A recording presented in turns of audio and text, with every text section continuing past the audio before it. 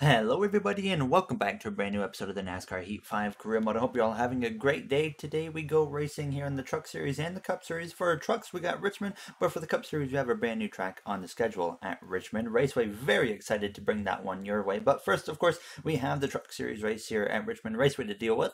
As you guys know, every single episode with the Truck Series race, we have a subscriber in the truck for us, and this time around we had subscriber Tiger Band in the truck for us here today at Richmond Raceway, hoping for a strong effort. But unfortunately, when it comes to Richmond, we usually do not have a very good race in trucks or Xfinity. Sometimes on the Cup Series side, we do decent, so it's going to be interesting to see how we can do at least here in the Truck Series, as we weren't really expecting that much, simply because of the just poor history that we have at this racetrack in the lower series. Now, as you see, Tiger Band up the inside of the 88 there as he went down into turn 3, and he was making up some ground here on the inside in this opening lap and the next couple laps, but definitely didn't quite have the pace that we needed to go up and fight towards the top 10 position and whatnot here, as you see him going into turns 1, continuing to make up some ground here, going with some 3-wide moves and whatnot, as there was a lot of 3-wide action here in the opening couple of laps of this event here in Richmond as he went down into turns 3, now passing the 45, but we come through now a little bit later in this race, now up the inside of Tyler Ankrum in turns 3 and 4, and he was just continuing to slowly move his way forwards, but quickly running out of time here, unfortunately, at Richmond. Now, he was in a nice little side-by-side battle with Ankrum for quite a few laps, actually, but he would eventually get clear of him, and now we come through straight to the final lap of this race, and now he was just really playing defense into through turns 3 and 4 on this final few corners. Now, as he comes through out of turns 4, it wasn't the greatest effort in the world at Richmond Raceway like we expected, but still P13 for a track that we really have struggled at in the past. I was actually pretty happy with that result, but the winner would end up being Grant Enfinger over Tim Richmond. John Hunter Nemechek, Chandler Smith, as well as Max Gutierrez round out the top 5 here, as well as Rafael Lassard in the top 10 as you look through the rest of the finishing order on your screen. Tad Moffitt down there in the 20s, same for Brett Holmes, not a good finish for him, and he started at the back of the field. But now we come through into the Cup Series already at Road America, one of the new tracks on the schedule, the second new track we've had this season. Most recently we had Gateway on the schedule, which was a new track, and we had a terrible performance there. But now we're at a road course, so I was expecting way better overall effort with this team as we went down into turns 1, and I was attacking the track really hard, and so far it felt pretty good. But a little bit later in the lap, things would go downhill real quick. You see me make a bit of a mistake right there out of the left-hander. Wasn't a big deal, but then right here, the next corner, I actually looped the car around on the exit, just losing too much grip, and I was way too aggressive on the throttle. Fortunately, we got it back going and never really fully spun it around, actually. But then coming towards the end of the lap, well, here you see I lose it, and into the barrier we go. And I already knew that we had destroyed our chances of a good qualifying effort. So we come through to cross the line with a 2:19.275 and qualify P33 here at Road America. So now we have a lot of work cut out for us throughout this race. And now that is the second road course race this season and second time qualifying where we have wrecked the car. You see some other drivers down towards the bottom of the field: Timmy Hill, Derek Kraus, Priest, Blaney, Christian Eckes, Sam Mara as well. Then you have us, of course, and then the Go-In racing car driven by Daniel Suarez in the mid-20s. Alex Bowman, our teammate, P21. Elliott, surprisingly, down in the mid-teens at a road course. Austin Cindric up there in the top 5. Lewis Hamilton was outside of the top 10 as well. But Harrison Burton starts in the top 10 here as we get ready to take the green flag at Road America for the second time we've gone to a new track here on the Season 5 of the Cup Series schedule. Alright, boys, we've had a decent comeback last week at Kansas. I mean, Gateway was a disaster. We came back strong. I think we got a little bit of momentum on our side. We got a road course now. We know what we can do on the road courses. Let's go have a good one today.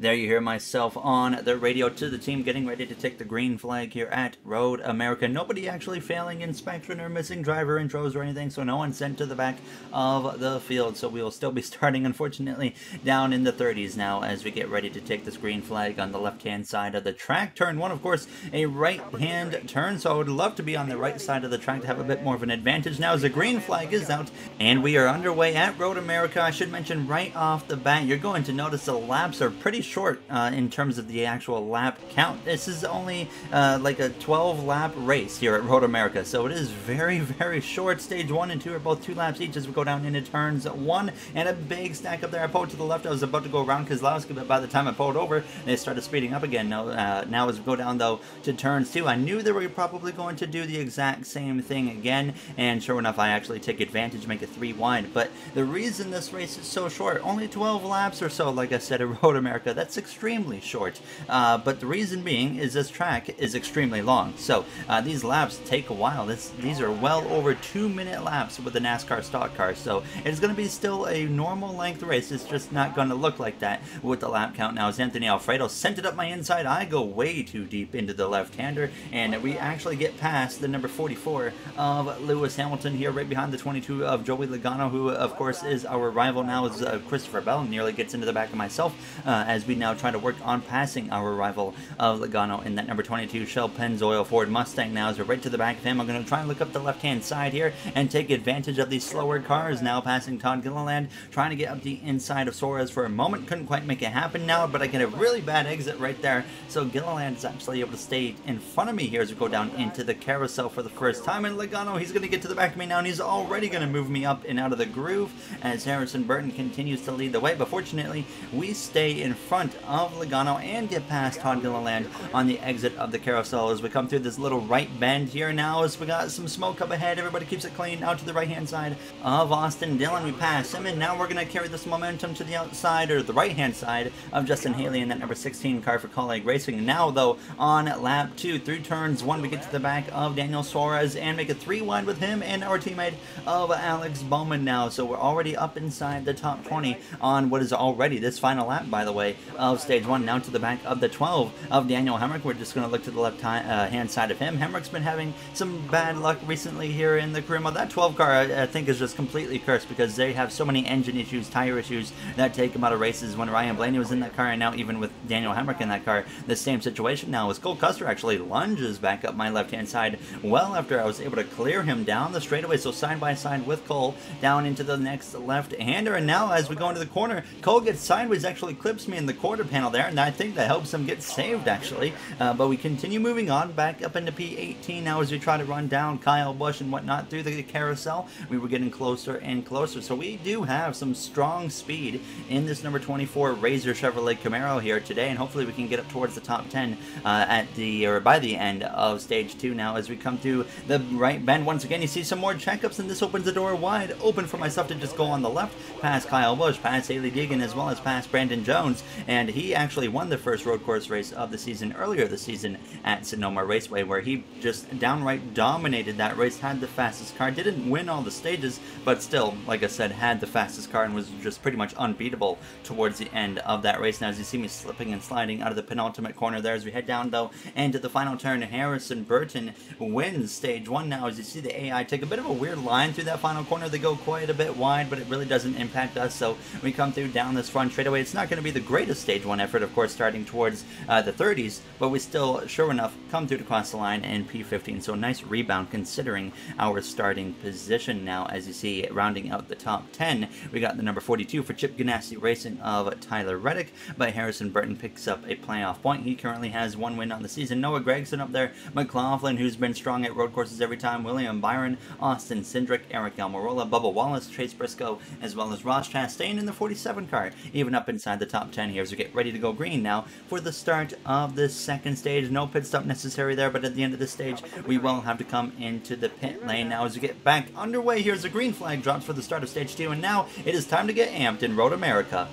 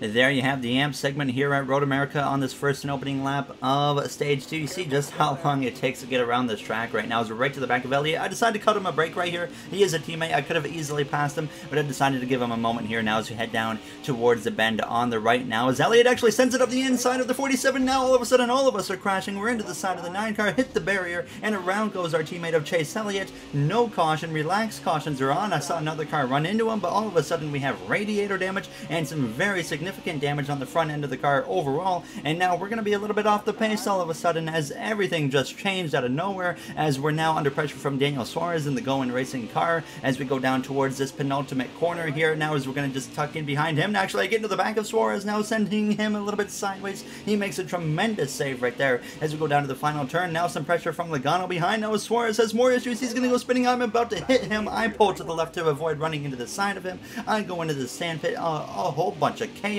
All of a sudden here at the end of this first lap, I just dumped my own car and driver of Daniel Suarez and just ruined his day, and we have destroyed the front end of our car off of Chase Elliott, deciding to just go up the inside of the 47 and wreck himself, and all of a sudden we're down to P23 here as we come through to start this final lap of Stage 2. I should have never cut the 9 car a break. Way to go, Chase. There you hear myself on the radio just saying I should not have cut the 9 car a break. We would have never been in that situation if he would have just went past him now as we get passed by Kyle Larson. I lost so much grip. The car was driving terribly at this point now as I'm just trying to bring it home as there is only one lap to go in Stage 2. So now down towards the left-hander a little bit, about halfway into this lap. A little bit of contact actually with Kyle Larson, but all of a sudden I'm actually able to kind of compete with him and pass him as we go down into the carousel. Harrison Burton continuing to lead the way through the final sector or so of this track. Now, up ahead, though, we got some more trouble. Matt DiBenedetto goes spinning through the same spot where Chase Elliott just crashed, and now we're coming through. Here I get to the back of Austin Dillon because I was unaware of what was going on. They check up, we go by on the right, and now DiBenedetto is just stopped on the side of the track, and we get back going. Now P23, some more damage on the front end of this car, but a wild Stage 2 this has been here as we go down into the corner, and the caution comes out to end Stage 2, so I guess something must have happened behind us that created more chaos because they actually decided to throw the caution under a relaxed yellow. So now everybody is going to come into the pit lane, but you see we have 8 seconds of damage on the car. We're going to have to give up quite a bit of track position to fix that damage. So we're just going to come in, put 2 cans of fuel, 4 fresh tires on it. That was pretty much all we can do. I didn't want to make any adjustments because I thought the car was driving pretty good and it was showing that. We were gaining a lot of positions in Stage 1 and 2 up until that moment when Chase Elliott crashed and collected myself. Suarez down there at the bottom of the field along with Elliott and Derek Kraus as well here as we get ready to go green for the start of the third and final stage. You see it right there, we end up giving up 16 positions and drop down to P39. I'm not sure if that was fully because of the repairs I made. Maybe it also kind of was a mix of maybe the AI drivers only taking 2 tires or something like that. But either way, we were going to the back with the repairs nonetheless here as we get back underway for the start of Stage 3. But now you notice on the track map, the 33 of Austin Cindric is leading the way. Cindric now in his 3rd full-time season of the Cup Series here in our NASCAR Heat 5 career mode as I lunge up that left-hand side, taking advantage of that big stack up, but Cindric has yet to win a Cup Series race. In his first season with the 21 car, he barely missed out on the playoffs, and just like he did last season as well in the 33 car now for Penske Racing, he barely missed out on the playoffs. And here he is this season now, having a decent subpar season, hasn't been the greatest, but here he is leading at Road America, known of course for being a tremendous road course racer, Austin Cindric is, and now he has a chance to potentially get his first career win here today and lock himself into the playoffs now as we are already up into P32 to the back of Ryan Preece. I take it very easy into this left-hander because it is a very heavy braking zone, and with a bunch of cars around, that gets very dangerous down into there as we pass that Red Bull of Christian Eckes, the rookie, as we're up to that left rear quarter panel of Brad Keselowski of Stuart Haas racing in that 41 car. Hasn't been the season he's been looking for so far. He's been doing decent, but obviously needs to have some serious improvements if we're going to consider him to be a potential championship threat now as we lunge up that left-hand side of our affiliate teammate of William Byron to the back of Zane Smith in that Richard Childress 8 car as well. So we're continuing to move our way forwards very quickly on this first and opening lap of this third and final stage. So now I'm trying to find a way to get to that right-hand side of Zane Smith here as we come through out of the carousel. Sure enough, that opportunity opens up right there. So we're going to try and move up now into P26 as Cedric appears to be running away with the lead based off of the track map. Now as there's more trouble up ahead, though, I see the 21 of Anthony Alfredo. He's gone crashing for Wood Brothers Racing in that same location as other cars have earlier in this race, like Elliott. And in the background, I saw the Red Bull of Christian Eckes also crashing in the same position. So a bunch of crashes. I think there's been more crashes already in this race than there have been all season combined right now as we're to the back of Sam Mayer. I'm now going to try and get around him as quickly as we can down into the penultimate corner. Couldn't quite pull off anything right there, but now out of the final turn, we look up the right-hand side down this front straightaway and we will get ourselves ahead of that Trackhouse 99 car driven by Sam Mayer and get to the back of Ricky Stenhouse Jr. and that number 6 NOS Ford Mustang for Roush Fenway Racing. And we're just going to cruise by on the right-hand side of him and move up into P6 as we try to run down our rival of Joey Logano next. And sure enough, we get there and I waste no time in passing him. We lunge up the left-hand side and then even get up to the left of Chris Buescher into the next corner. And sure enough, we move up into P21 now as we close in on the back of Ryan Blaney and that number 7 McLaren. Not having the greatest run here today as he's been having a subpar season so far. Now as we go down into the right bend, once again, more trouble up in front of us. Noah Gragson goes into the wall, but then Kyle Larson follows him, but he goes completely around, head on into the concrete barrier. Larson has a huge hit right there, and that's going to take his chances of having a decent result out here in Road America now as we would continue green. No cautions are coming off of these incidents. So now we put the pressure on Blaney, we pass him, we look to the right-hand side of Tyler Reddick, and then go to the outside or right side of the 38 of Todd Gilliland, and all of a sudden we're up into P17 and continuing to move our way forward as we get to the back now of Daniel Hemrick down this long back straightaway here, and we're going to look up the right-hand side of him and easily complete a pass and move up into P16.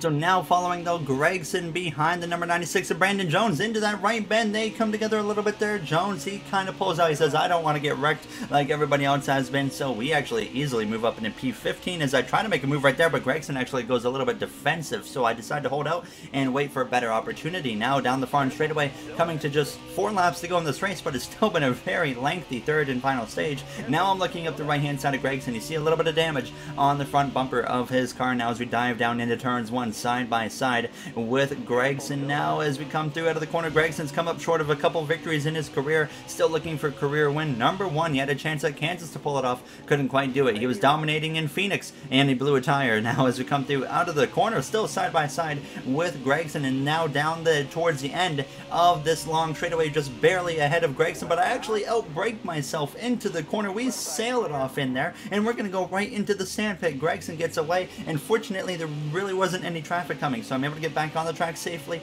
and we were all okay. So now P15, I was a little bit frustrated with that one. Gragson braked deeper than I did and I still missed the corner and he made it just fine, but we would actually, to my surprise, have no problem running him and the other cars that he had just run down as we were now getting towards the back of Gragson, Alex Bowman, Christopher Bell, and I believe Ross Chastain. So now down into turns 1 on lap 15, only 3 laps to go. Now to that right hand side of Noah Gragson. I wasn't wasting any time with Noah considering the moment we just had where we missed our braking zone and had to regain all that time on Noah. We clear him out of turns 2. I go a little bit wide there through the grass. It looks like someone went even wider than I did there based off the tire marks, but now up the left hand side of Alex Bowman here in the mid portion of the course, and sure enough we just continue to move our way towards the top 10, but without a caution and maybe someone in the top 10 crashing, there was no chance we're getting there because we are like 10 seconds or so at least behind 10th place now as Chastain runs P11. You can see, look at all the tire marks through that bend right there. You can see a lot of people have been having trouble through there today as we easily pass Ross Chastain, but now there was nothing I could do. We could only hope for a caution. 12 seconds back with 2 laps to go. We're about actually now a lap and a half to go here in Road America now as we head down towards that left-hander, but the caution we wanted comes out, and this is going to force overtime in Road America. We only had 4 laps of fuel in the car, but with the caution, and even though it's being forced to overtime, it is not going to be an issue. We can make it to the end of this race, no problem at all. So we're going to get ready to now go green for an overtime restart here at Road America, where there was 0 chance of us getting a top 10 if it stayed green. Not happening. But now we have an opportunity to get into the top 10 and maybe, if luck goes our way, maybe even go for a top 5 now, as it looks like the caution was for someone in front of us because we just gained a spot. Now we are, sure enough, inside of the top 10 here now as overtime gets underway at Road America in this third and final stage here now as we have a shot to get still a pretty solid finish now as we're on the right-hand right-hand side of Harrison Burton. I didn't want to really push too hard here into turns one. I just wanted to make sure we get through here cleanly, keep the car in good shape as well down into turns two. You got to be very careful as well, but you see me get a little bit loose there out of the corner, having to overcorrect the car a little bit. Fortunately, didn't go wrong right there now as we head down into turns two, but Austin Cindric already clear of the 78 and driving away with his potential first career win in his Cup Series career. Now as we're on that right-hand side of Harrison Burton, trying to put the pressure on him now as there's a bit of a stack up in front of us now, as we're still side by side with Burton down into the left-hander as Kyle Busch is a little bit slow into the corner, and we're going to now actually be able to clear Harrison because of that little mistake from Kyle. So now running in that 9th position, but into the carousel, I actually make a mistake there. We go a little bit wide. Harrison tries to battle back up the right-hand side, but does not actually make anything happen out of that. So now on the exit of the carousel, we get a tremendous run on Kyle Busch. We make a pass on him. Nothing happens through this right bend here. Everybody actually kept it clean through here, at least up towards the front of the field. Now out of the final turn, approaching the final lap, and not a good corner for Lewis Hamilton. So I look up the right-hand side of him, but still overall a good run for Lewis Hamilton here today as we go down this front straightaway. White flag in the air. Austin Cindric leading the way still as he looks for that first career win of his Cup Series career. Now up the right-hand side of Eric Jones and that number 02 McLaren into turns one. Chase Briscoe up in the top 5 having another good run. He's been putting together some very strong runs recently now as I get sideways out of turns one. Correct the car, fortunately save it, but we lose the ground we just gained there on Hamilton as well as Jones. So now we have to fight back as we go down into the carousel on this final lap here in Road America. Up ahead, Chase Briscoe, Bubba Wallace all having tremendous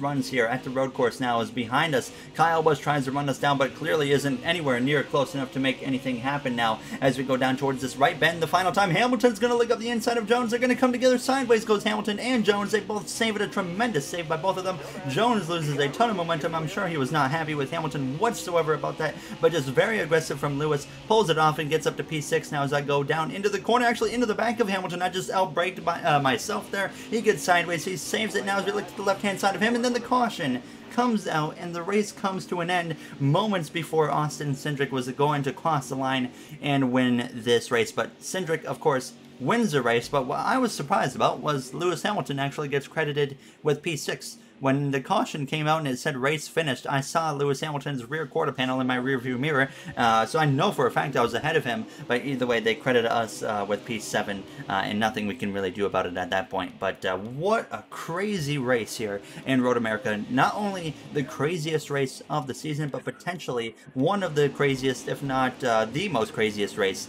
in the NASCAR Heat 5 career mode. Definitely has to be in the top 5, so I was very surprised by that. I did some testing, and I knew there was a bit of an issue through that right bend towards the back half of the track, but I didn't think it was going to be just as big as it was in this race. Now, it's actually as poor of a race as it was, we gained some more points and move up into P5 in the standings, so cannot complain about that whatsoever.